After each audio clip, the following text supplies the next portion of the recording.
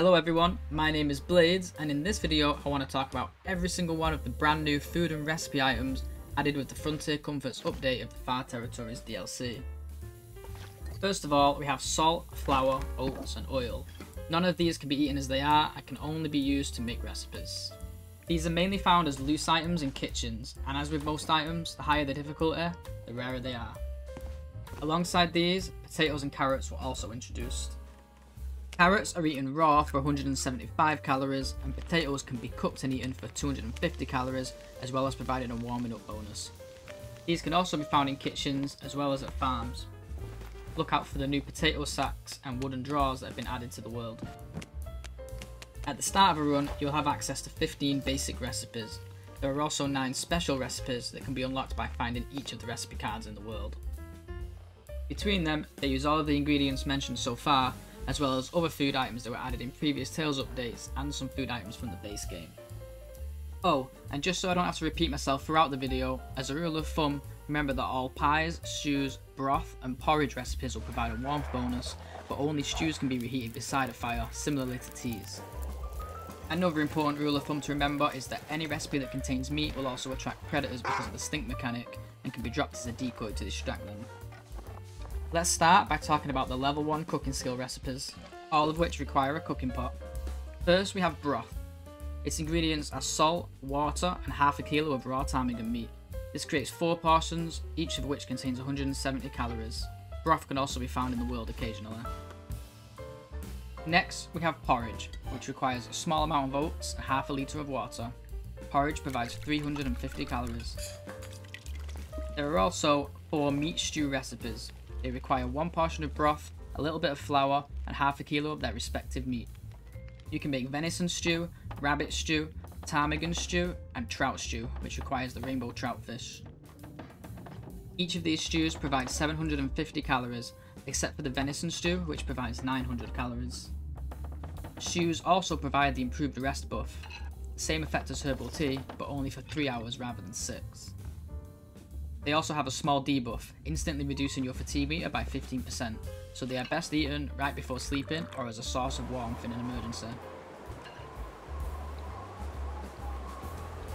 At cooking level 2, you unlock the ability to make bannocks, acorn bannocks, pancakes and acorn pancakes, all of which require a skillet to cook. The bannocks require flour, oil and water, which makes 2 200-calorie portions. The acorn bannocks have the same recipe, but instead of the flour, you'll need a portion of acorn grounds. They also provide an extra 50 calories per bannock. Pancakes are similar, but they require less flour and the addition of a small amount of maple syrup. This creates 1 500-calorie portion.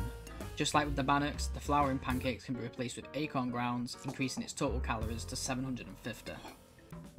At level 3 cooking, you gain access to pie recipes which use the skillet. This is where things start getting interesting. There are 2 different categories of pie recipe. Firstly, there are the sweet pies, rosehip pies and peach pies. They both require water, oil and flour, as well as either 8 rosehips or 1 can of peaches.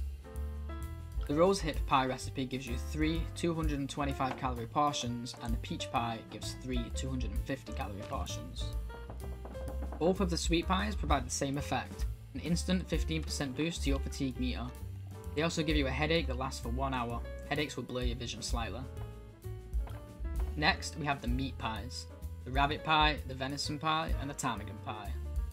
Just like the sweet pies, they require flour, water, and oil. In addition, they require half a kilo of their respective meat. The rabbit and ptarmigan pies provide 3 250-calorie portions, whereas the venison pie provides 3 325-calorie portions.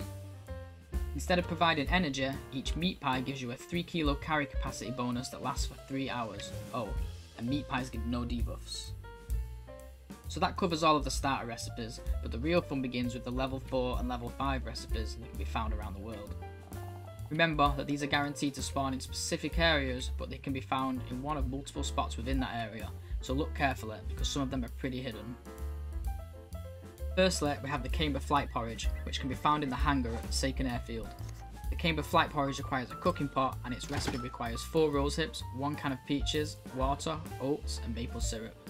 It gives 1,250 calories, 10% condition and a 10% buff to your max condition that lasts for 3 hours. it also gives you a 1 hour headache. Next, we have Lily's Pancakes, which can be found at Grandmother's house in Mountain Town. Lily's Pancakes require the skillet, acorn grounds, maple syrup, 1 can of peaches, oil and water. Its effects and caloric content are identical to that of the King of Flight porridge, the only difference is that the pancakes do not provide a warmth bonus. Next up, we have the Ranger's Stew, which can be found at Foreman's Retreat in Ash Canyon. This requires a cooking pot, half a kilo of rabbit meat, half a kilo of venison, 1 potato, 2 portions of broth, 2 carrots and a little bit of flour. It provides you with 2,000 calories. When eaten, the Ranger's Stew instantly gives you 10% condition as well as a 10% increase in max condition that will remain for 3 hours.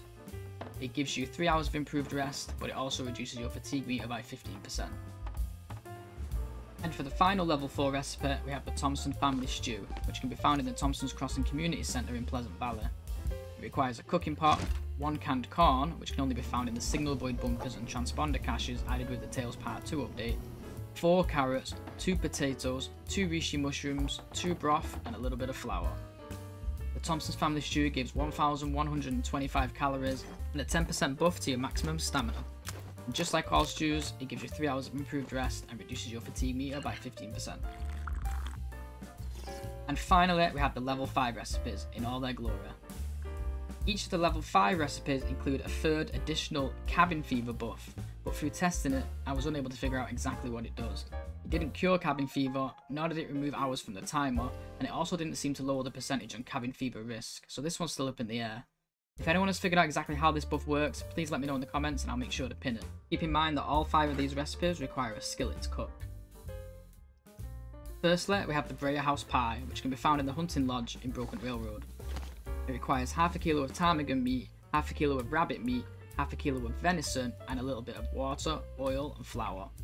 The Breyer House Pie provides 2,125 calories, as well as giving a 10% boost to health and max health, and a 15% boost to your fatigue meter. Unfortunately, it also reduces max stamina by 15% for 1 hour. Next up, we have the Stalker's Pie, which can be found on an outdoor corpse in the southern part of Bush River Valley. It requires half a kilo of bear meat, half a kilo of wolf meat, acorn grounds, oil, water and salt. It gives 2,000 calories, a 15% stamina boost, and 6 hours of improved rest, so it's basically just a glorified herbal tea.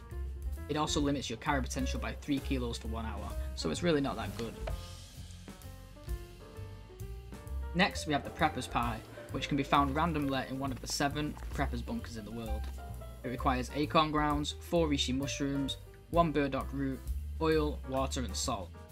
The Prepper's Pie is a fantastic healing item, healing you by 25% condition, as well as increasing your max stamina by 15% for 3 hours. Just like the Stalker's Pie, it also reduces your max carry weight by 3 kilos. And now for the 2 best recipes in the entire game. First, there's the Coastal Fish Cakes, which can only be found at the Lonely Lighthouse in Desolation Point. It requires half a kilo of rainbow trout and 2 potatoes, as well as some water, oil and salt. This gives you 4 213 calorie portions, each of which gives you 3 hours of 15% more stamina and 3 kilos of more carry weight. This means when eaten separately, this one recipe can give you 12 hours of increased stamina and carry weight, making it one of the most powerful recipes in the game. And on top of all that, it even gives no negative effects. And last, but certainly not least, we have the Dockworker's Pie, which can be found in the Cannery Workshop in Bleak Inlet. The Dockworker's Pie requires half a kilo of raw coho salmon, half a kilo of raw rockfish, a new rare fish added to the base game for free alongside the Tales Part 3 update, 2 potatoes, oil, water and salt. The Dockworker's Pie provides 1,875 calories and is the most powerful healing item in the game, boasting an instant condition increase of 35%. It also increases max condition by 10% for 3 hours, however it does reduce max stamina by 15% for 1 hour, but it's totally worth it.